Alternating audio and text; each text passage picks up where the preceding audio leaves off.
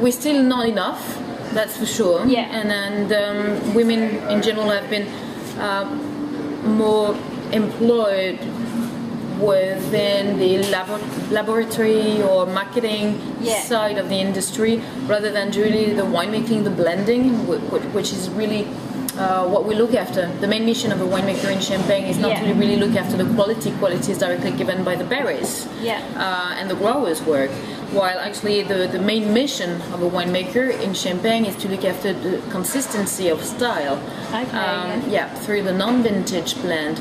And so the idea is a lot of tasting, and it's what really matters is the blending. So the selection of the different wines from the different grape varieties, the different cru that we're all using. So I mean, we don't necessarily need to be women or men to find out the right consistency. We need to be a team, and this team is always more balanced when you have men and women, I think. Okay. So we're still quite a few, unfortunately, to not too many in Champagne as cellar masters. But it's going to change. 80% of apparently the new students studying in the winemaking school in Reims are women. So it might change in the future. Yeah. I have no idea how it's going to change, but definitely will.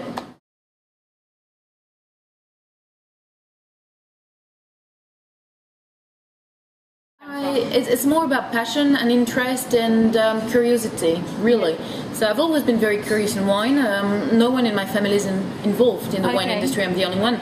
But my father is a wine lover, and he taught me and my sisters how to taste wines, to enjoy wines, and to talk about wine also, which is a great theme, as you know, for French. So we're always talking about food, wine, and politics.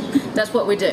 But the idea was not necessarily to become a winemaker first. I wanted to become a fighter pilot. So I wanted to become a vet. I wanted to become anything else than just studying economics law like my other friends. I say I needed something a little bit different, and I was more interested in the creation of a wine rather than being a sommelier and work in a restaurant, just trying to find out the right balance between wine and the food. The idea for me was really to be really in the first step of the creation. Yeah. So being a winemaker just came slowly into my mind, and when I decided to become a winemaker, I decided also to become a winemaker in Champagne, not just somewhere else. Maybe why not another day in another wine region, but bubbles, and it's not just bubbles for celebration. Champagne is it's a wine that everyone loves, envy also in the world, because we still unfortunately can find some Australian champagne. I don't know what it means, but the thing that Champagne is still today the most well recognized sparkling wine in the world, and I hope it will continue. And this wine is very positive. It's part of luxury. It cheers you up always when you're having a glass of champagne. It makes you happy immediately. So there's a magic behind Champagne, and that's what I really enjoy also about this product. So it's passion, and you discover, really, the more you discover Champagne, the more you discover the diversity of it. Champagne is not just simple bubble blending, big mix of wines that come from one region. It's really more than this. It's more complex. It's more rich, definitely, than what we maybe can think about it.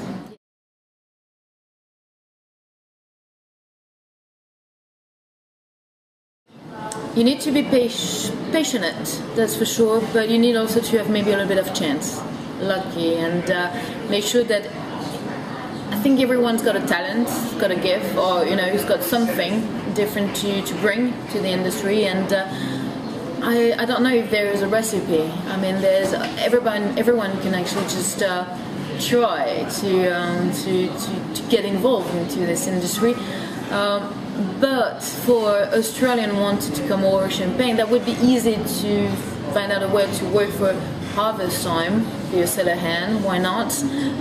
But it might be more difficult actually to really take over the whole process, because unfortunately Champagne is a very conservative region, and I have to admit that if you you need to be French. Okay. You need to be French. I don't know any. That's how it is. I don't know any cellar masters being not French. And if you are coming from the Champagne region, it's even better. Right. I'm totally not from that region, so see, it can happen. Yeah. So you need to really, if you really want to do something, then I'm pretty sure you can do it. Yeah, you can do it, and you can reach your goal.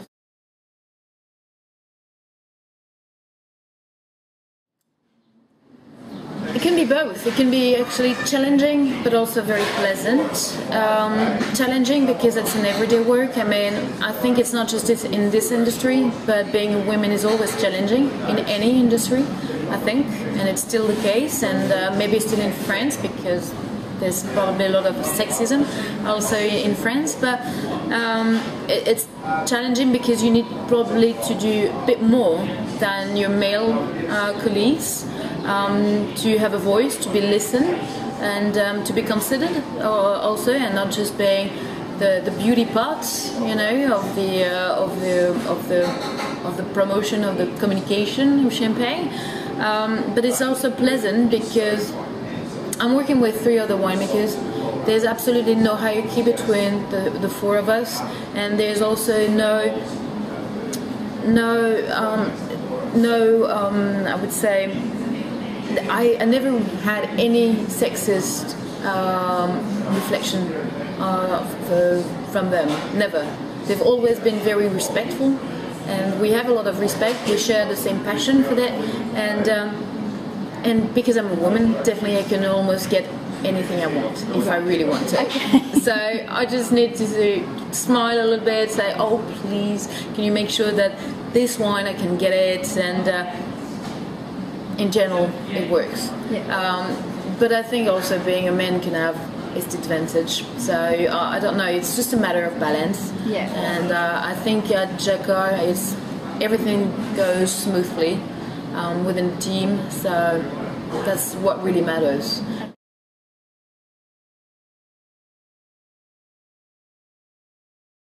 I assume that most of the consumers in Australia and probably in any new champagne markets, the consumers feel a little bit more safe buying a brand that is very well known, because it's totally understandable if you don't know much, I mean, about Champagne universe, then a well-known brand, very well established, very well recognized, can definitely reassure you, which is great. But the idea is, more you taste, the more also you find out that Champagne is a very rich region, very diverse, offering plenty of very different style. There's 8,000 different labels in Champagne, so there's of course and obviously one at least that will suit your palate. It's a lifetime of tasting then. It's a lifetime of tasting, but you get more and more access also to a wide diversity of Champagne, and it would be a shame actually not to be curious enough to also taste and just buy a bottle, taste it with a friend, share it, and then exchange and see if it really worth it or not. Maybe it will suit your palate and that's great, or maybe it's not your style, and then go to just try another one and keep going. I mean, that's all about wine. If you're not actually curious enough, then you have not understood wine. Because definitely wine is all about discovering, it's all about also sharing. So I'm still discovering Champagne, but I'm still also discovering Australian brands and Australian wines. So Australia is not just Shiraz, making great Shiraz, plenty of different brands, but the idea is to be also a bit more curious. Yeah. Jacquart is a very young brand, so the idea is really to showcase also a more modern and contemporary style in our wines, and the idea has always been to focus on how to highlight Chardonnay in our non-vintage Brut Mosaic, which is really reflecting the style of the house. So the most historical grape in Champagne is the Pinot Noir. So most of the historical houses are using Pinot Noir in their blend, while at Jacquart we've been always trying to highlight the delicacy and the freshness, the elegance of the Chardonnay, and that's the idea. It's really to use the black skin grapes to enhance the freshness of the wines.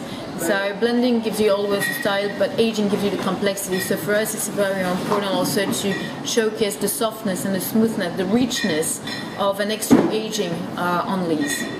So definitely the slim, well, very simply, the style of Jacquart would be to have very refined texture, bubbles and aromas with a straightforward, appealing and a soft and smooth finish.